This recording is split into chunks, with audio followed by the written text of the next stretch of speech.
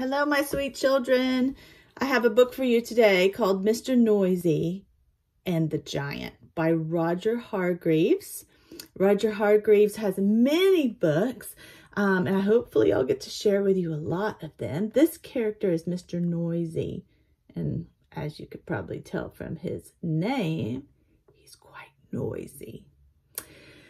Because this book also has incredible amount of adjectives, I'm going to pull some of the adjectives out to share with you today that describes his voice, or a noisy voice.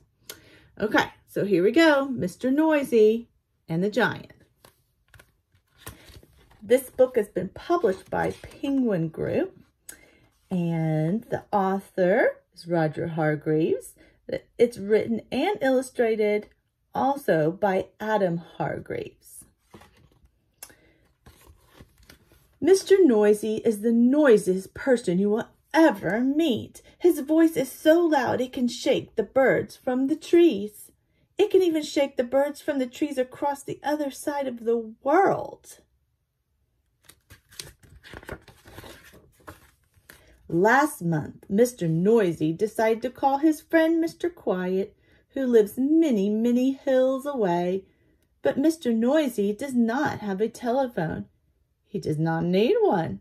Do you know what he does when he wants to speak to someone?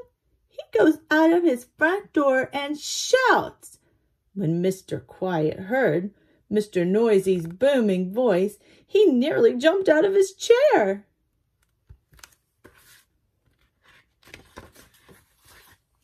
Mr. Noisy's loud voice scares most people. When Mr. Jelly met Mr. Noisy, he was so frightened that he ran straight home and stayed under his bed for a week. And when Mr. Noisy said hello to little Miss Splendid, she made her hair stand on end. But Mr. Noisy is not the only person with a huge voice. There's one other person who is just as loud as Mr. Noisy. I heard the word huge that described voice, a huge voice. That person is a giant who lives surprisingly close to where you live, but even closer to Mr. Noisy. The giant is enormous. His feet are the size of sofas. He is so tall that he has to bend down to look into Mr. Tall's bedroom window.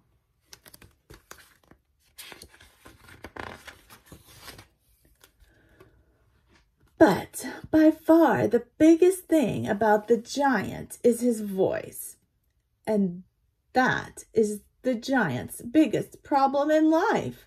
Whenever he tries to talk to anyone, they run away. His huge, loud, booming, thunderous voice terrifies everybody.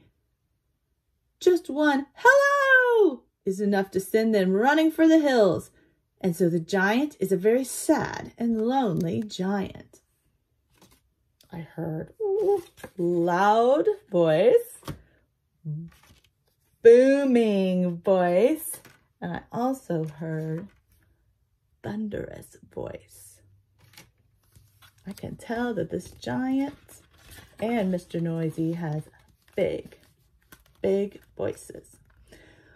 One night, one hot summer's day, the giant was resting on the riverbank, cooling his feet in the water, when he heard footsteps, very loud thumping footsteps.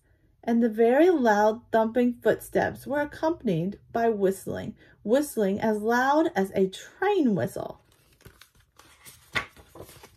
The giant was very excited. That must be another giant, he thought to himself. Another giant could be my friend.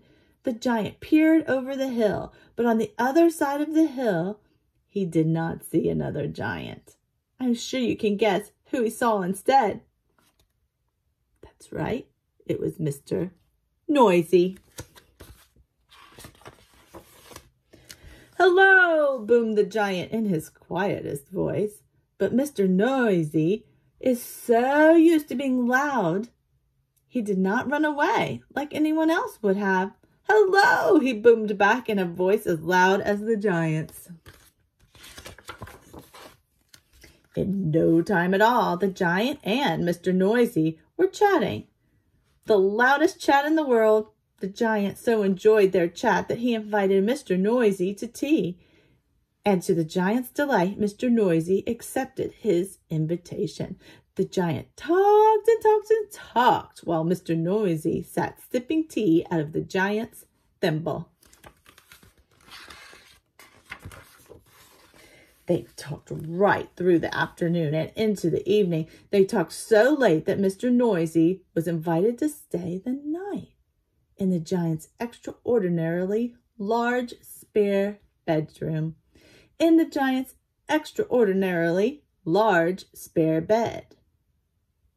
The two of them snored so loudly that it barely nearly shook the roof off the house. Okay, extraordinarily large and spare. Describe that bed. Good adjectives. The next morning, while having a swim in the giant's extraordinarily large bath, Mr. Noisy had an idea. He explained this idea to the giant over breakfast. "I have a friend called Mr. Quiet," boomed Mr. Noisy, "and he used to live in a place called Loudland. I think that you and I should go on to a holiday to Loudland." "What a great idea!" thundered the giant. And so off they went. And it was perfect because, you see, in Loudland, everything and everybody is loud, extremely loud. Even the worms are loud in Loudland. Mr. Noisy and the giant could be as loud as they liked. They fitted in very well, except for one thing, one very large thing. The giant could not fit into his hotel bed.